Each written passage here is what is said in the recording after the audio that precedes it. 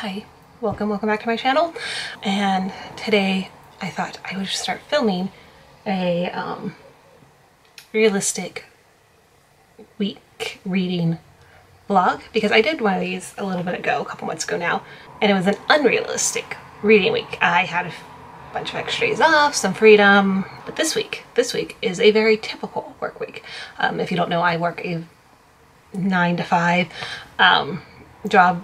It's an office job and I work 40 hours a week, and I'm pretty sure don't have anything extra going on, not that I can think of, which is why I thought I'd film this. Today is currently Sunday.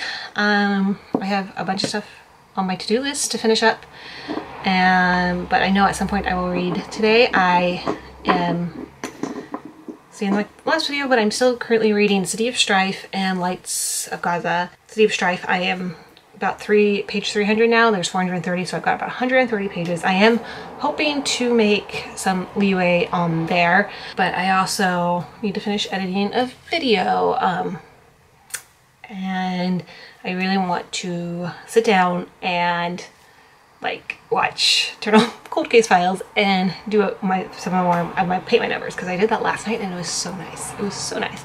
But yeah, I'm currently reading City of Strife. I am most definitely going to finish that this week, especially with only having 130 pages left. I downloaded a couple of books on my Kindle.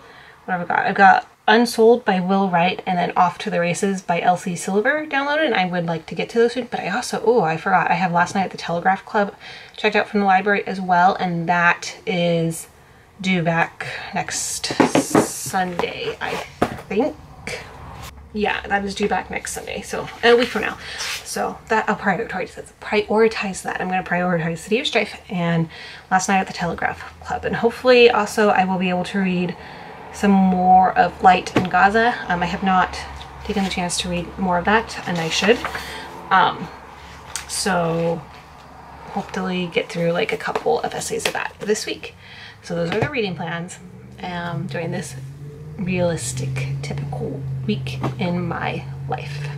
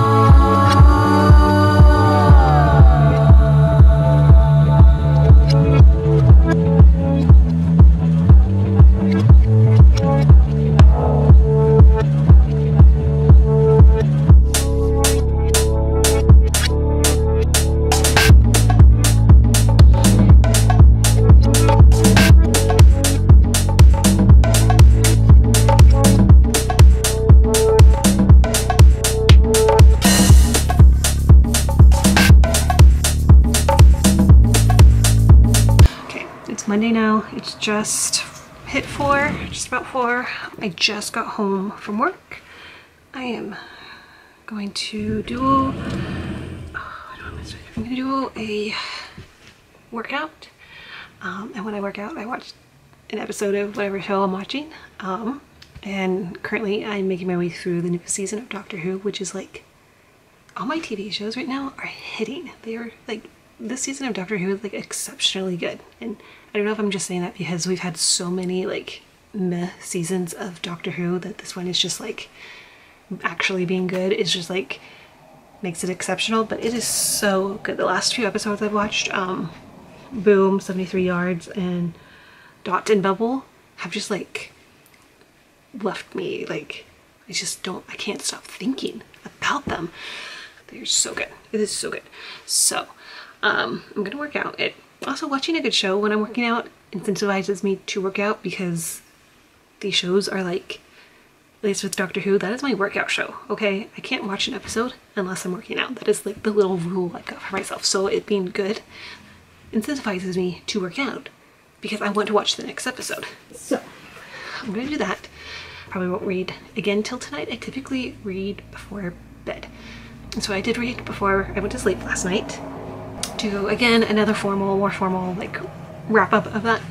But I ended up reading about 60-ish pages last night, which was a little bit more than I thought I would, which is nice because I only have about 60-ish pages left of the book, so I am hoping to finish the book tonight. So far, I mean, we're into the book. It's been good, and when I do pick it up to read it, it's like very quick read.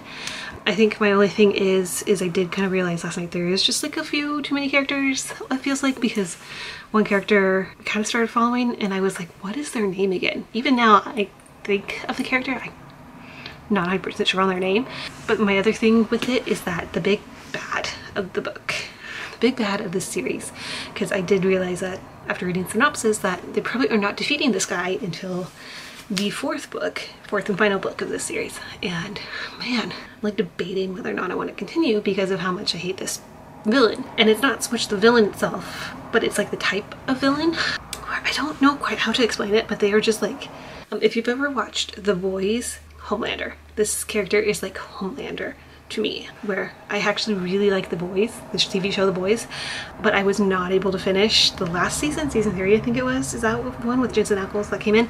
Because I hate Homelander so much. There's like, and this is the same with this character in this book, City of Strife, is that like, they are so powerful and they know it and they know how to use their power. And it's not that so much if everyone hates them and they take control and kind of thing, but they like have the power because of whatever kind of systems are in place. And so they like legally have all this power and they know it and they take joy in their like, I don't know how to explain it, how it makes it different, but they're just like so like it feels so helpless to go up against these people. Like there is like no point because they are such like they are the product of the system that they are a part of. And so to like to defeat them, you need to defeat the system kind of thing, if that makes sense. And that is such like a daunting big task that you just kind of feel helpless and you want to give up. And that's how this character makes me feel. So I don't think it means it's a badly written character. It's just the type of character that like frustrates me, that you can't just like, you don't see an easy way to get rid of them. I think it's part of the issue. But yeah, that's that so far. I'm gonna work out and watch Doctor Who. This is so, it's a full body workout day.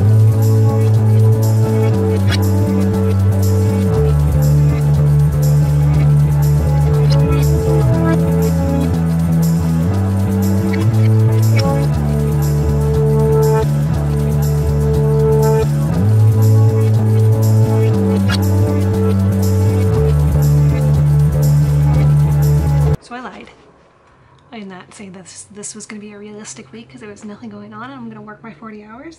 Well, I lied. I'm gonna take tomorrow off. Not that I'm gonna take tomorrow off. Tomorrow is Juneteenth and my boss was like, oh, I'm not really gonna be here on Wednesday doing family stuff. And then coworker came up and was like, oh, it's Juneteenth.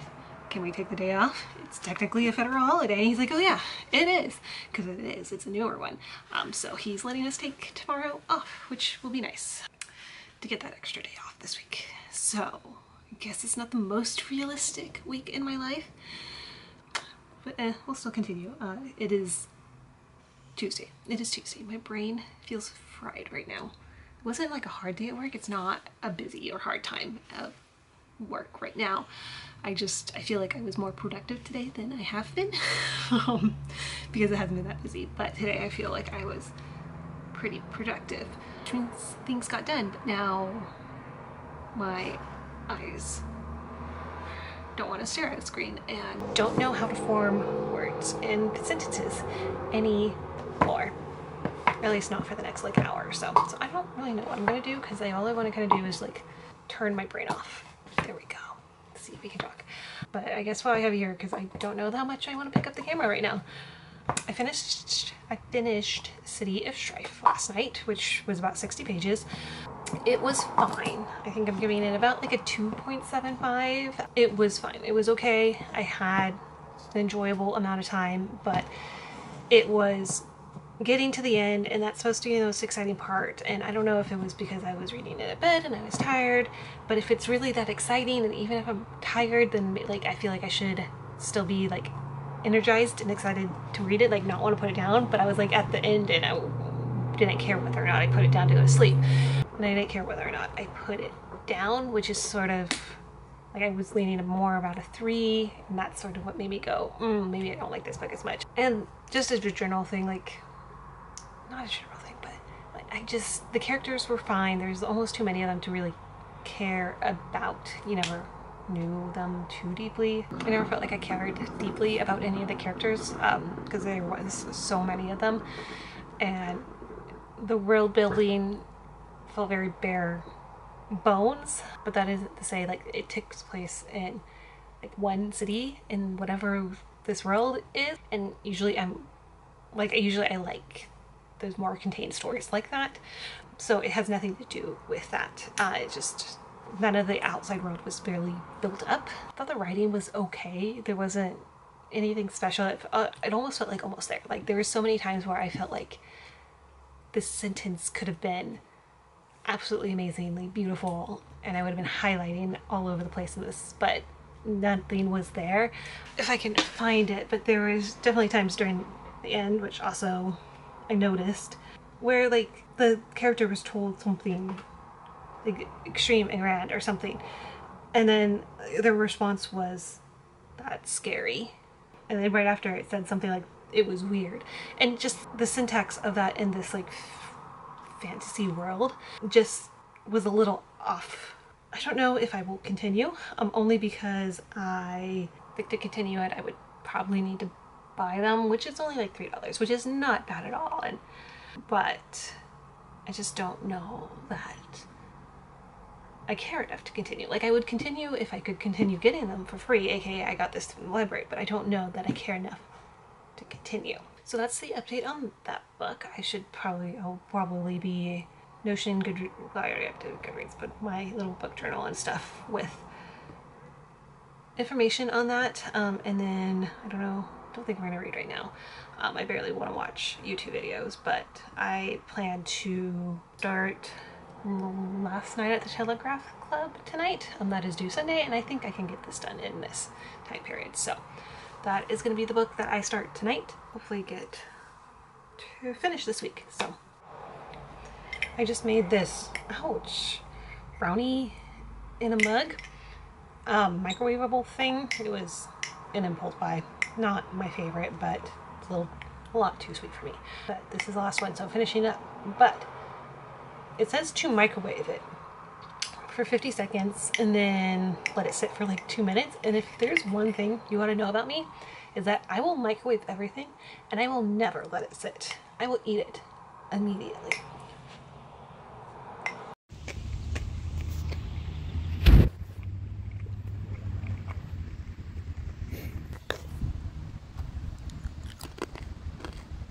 It's Thursday now.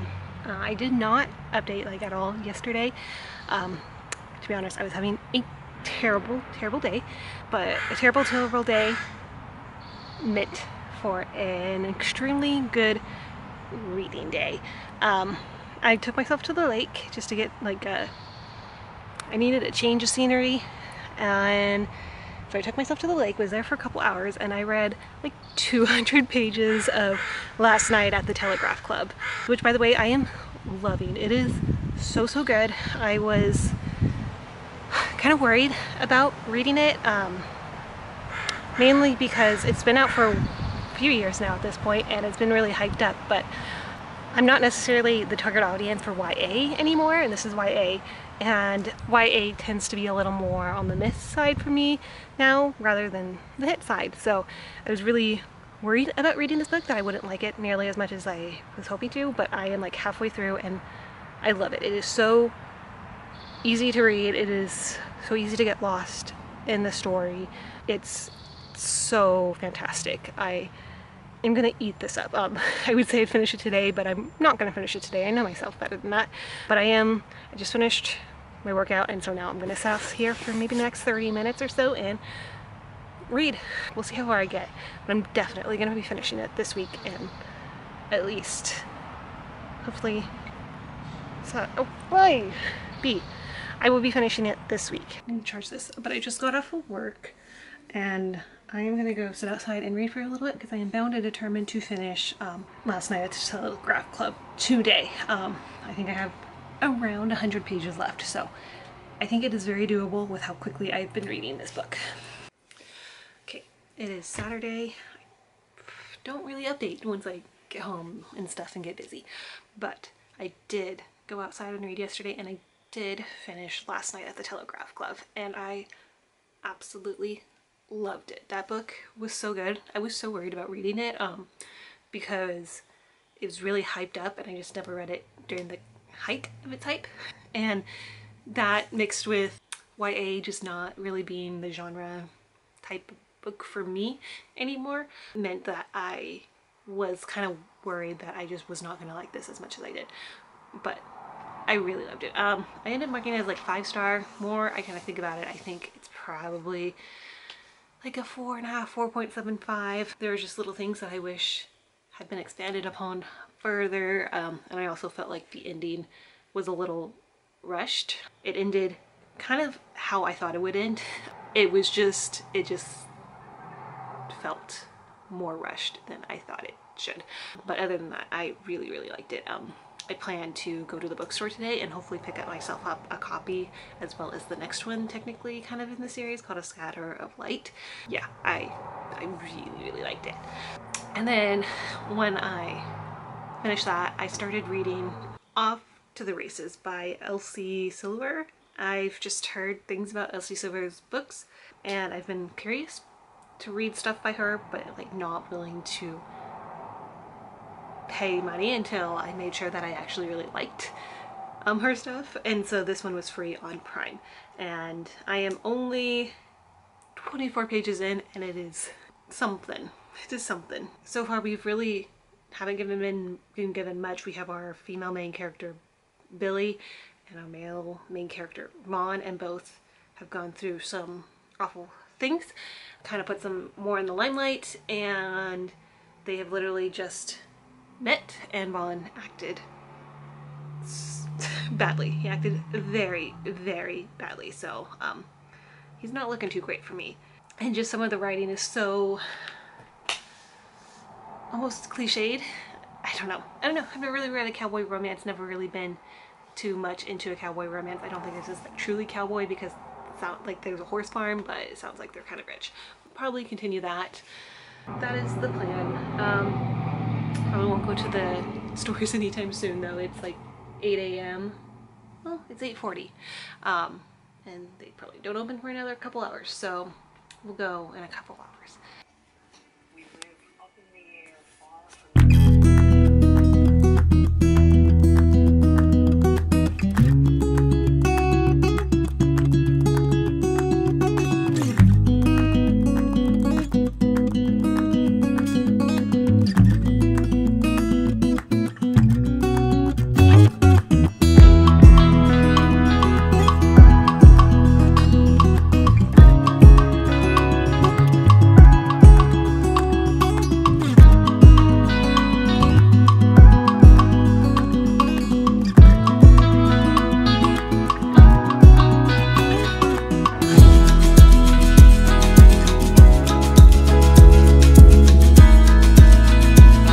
It is much later in the day.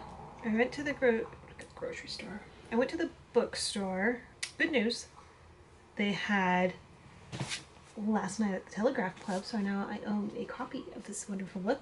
Bad news, they didn't have A Scatter of Light, so I think I'm going to order that one off Amazon because I do want to see a little bit more closure to Kath and Lily's story. Right now, like all day really, I've been working on a paint by numbers. I was watching, I think I watched the entire thing of some true crime doc I found on Netflix. Played my game, and now I am casting on for my very first knitting project. But I haven't really read a whole lot. And I'll read a little bit later tonight. Oh my god, it's already 7. It is so much later than I thought it was. Okay, wow. Where did the day go? Oh, I watched the newest episode of Doctor Who, which was the last episode of the season. It was good. I think not as strong as some of the previous episodes, but it was still good. And in my euphoria of there actually being like a very decent, very good season of Doctor Who, I totally forgot that Millie was only going to be around for one season. And so now I'm sad. Like, I get it. I mean, I don't really get why they only have one season. Maybe she only wanted to do one season. I don't know. The way that they left, I get it, but like, I really liked her as a companion. She was a lot of fun. She brought a lot of fun and matched well with Nishuti's doctor. I wonder who the next companion will be. Who knows when we'll get more seasons of Doctor Who. And who knows if I will remember to watch it at that time, because what usually happens is that I go like years. Like every few years I'm like, oh, I'll catch up on Doctor Who. And then I catch up. This just happened to be the new year for me to do that. That's what my day's going. Okay, I also just gotta add that I had the thought yesterday earlier, I was like, ooh, what if I put all my queer books on my bookshelf here all together, and then I can have just like a lovely shelf of queer books. Well, and so then I was like, let me just like do a quick look at the books and see how many are queer, like if I would even want to do something like that. And well, queer, queer, queer, queer, queer, queer, queer, queer, queer. Can't quite remember queer, I don't think so, but it's queer in the horror of it all.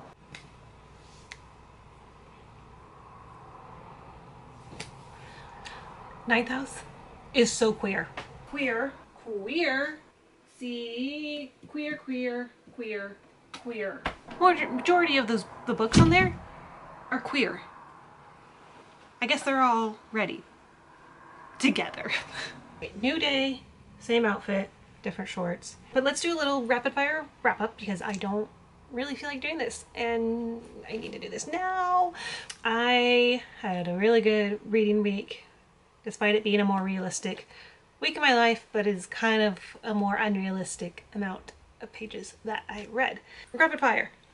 Sunday, 56 pages. Monday, 66 pages. Tuesday, 6 pages. Wednesday, 199 pages. I just needed to read one more and I would have been at even 200.